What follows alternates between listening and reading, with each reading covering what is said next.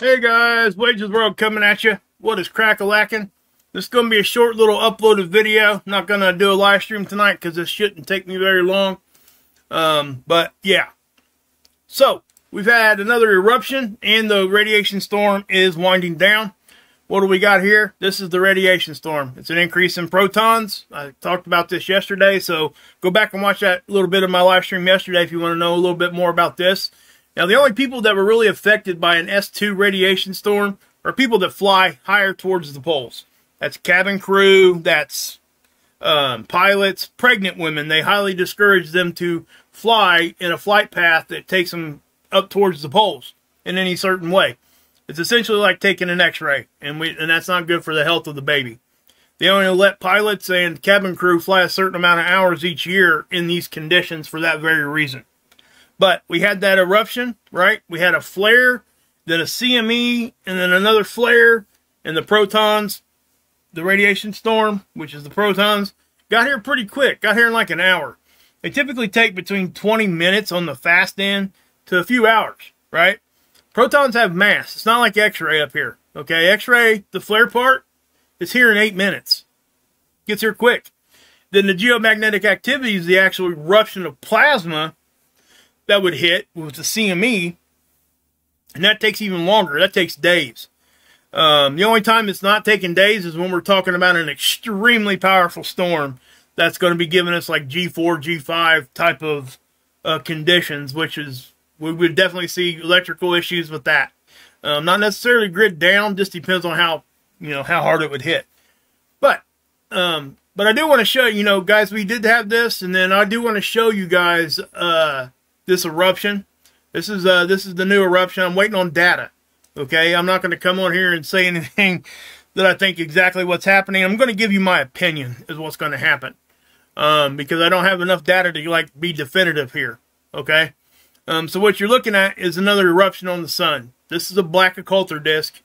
It might not even be black. I'm not even sure what color it is, because it's black on this and it's red over here. I'm not sure what the actual physical color. It doesn't matter.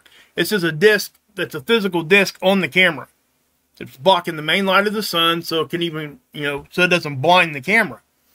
So when we talk about a halo signature, which is, again, just a term that we use, it is this haze. You see this kind of haze that pokes around the full area diameter of this occulter disk. So if I back that up, you can kind of see what I'm talking about here, right? Now, I don't think this one's coming right at us, but it may have an Earth-directed component. And if it's not Earth-directed, you know what that means? That means it's actually going off the backside. So when you see the halo signature, that means it's either coming right at you, or it's going out the backside. Now, we don't have stereo A over here on the side anymore. We had another satellite used to hang out over here, but it's actually hanging out next to Earth, and it gives us the same point of view as this one now. This is SOHO, and it's about 1 million miles closer to the sun than what we are. But it is from our perspective, and it stays with us as we orbit the sun.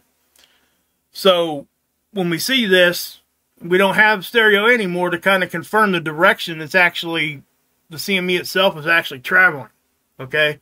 There's other ways to figure it out. They're a little bit more complicated, and I'm not going to get into all that, but I'm still waiting on some data to come in to give you guys a definitive whether or not I think any of this could be hitting us. At this point, I'm inclined to say probably not. But, again, I could be wrong. Yesterday I came out and I told you guys that my opinion had changed because of, we're supposed to get a glancing blow.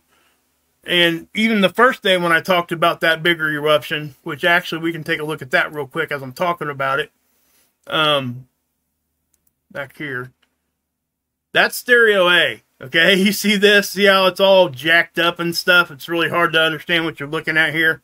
Well, that's because it's hanging around Earth, and if they send it back out, I think they're going to fix that, but I'm not sure if they're going to send it back out or not. It's outlived its lifespan, guys.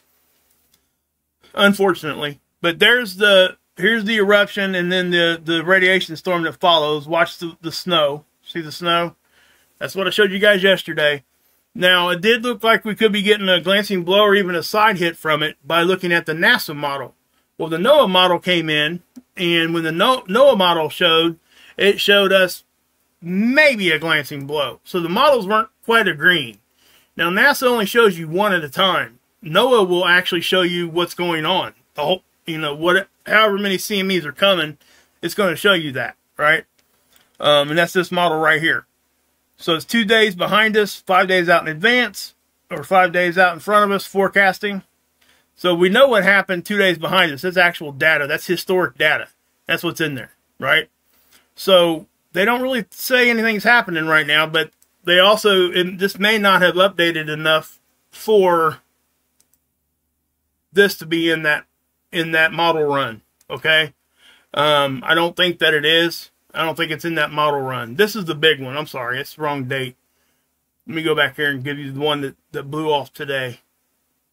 Now, we did have 2 satellites react at the same time. And what I'm saying here, that this is SOHO, the one that's a million miles closer to the sun. But if we go over here, if we look at what time this showed up, first thing we have to take into consideration is this is not the surface of the sun. This white circle is more representative of where the surface of the sun is. So there's some distance between there and when we first see the CME on this imaging. Okay? So there's some time that passes there. So we have to keep that in mind. So if you look at this, the first image was like at 1800 or close to 20. That would be roughly between 6 and 8 UTC time, PM. Okay? And you could subtract 4 from that, and that would be what the time would be on the East Coast. Okay? But they use UTC, so the world doesn't get all confused. They can all use the same time, and then, all the scientists can communicate correctly. That's why they do that.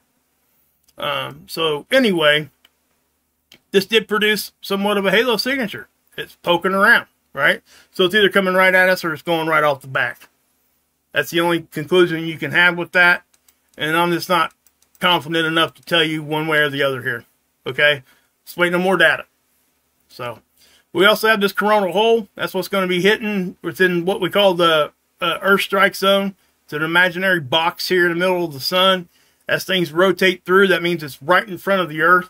So if anything's happening right in front of us on the sun, typically it will affect us. Okay? So the surface of the sun is colder than its atmosphere. So when we get a coronal hole, that atmosphere peels back and it exposes the surface of the sun. What's that do? Well, it allows plasma to just escape. And it gets here on a magnetic connection line. So that's how it gets here. That's solar wind. And it can give us geomagnetic storms. It can add to current hits that we're taking. A whole lot of things can happen. And I'm not going to get into a whole lot of that. But check this out. I'm going to show you guys this. See how it bumps like that? See how it kind of, right there?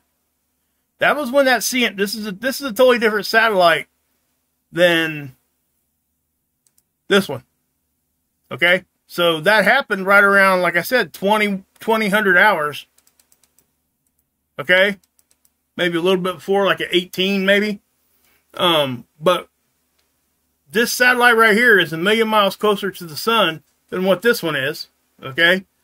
And this one jolted at the same time as we had that eruption. So what's that mean? Well, I just think maybe we may have had a little jolt there, a little yank. That's it. That's all that means. But it's just interesting. It's the only reason why I'm showing it to you. It means probably pretty much a whole lot of nothing. But I am seeing kind of a haze here. That could be like a stealth CME that could be coming at us. I'm not sure. I doubt it. I very seriously doubt that. But it does. There is a little bit of a disruption there. And it's in their strike zone. So if there was a stealth CME, that would be coming at us. But I don't think it is. Just my opinion. So, but anyway. With that being said, guys, I am going to go ahead and end it here. When I get more data, I'll come back on tomorrow. I'll be doing a live stream with you guys tomorrow. But I want to make sure I touch base with you today and let you guys know what was happening. With that being said, guys, God bless. Yahusha saves. And you can drink this Kool-Aid.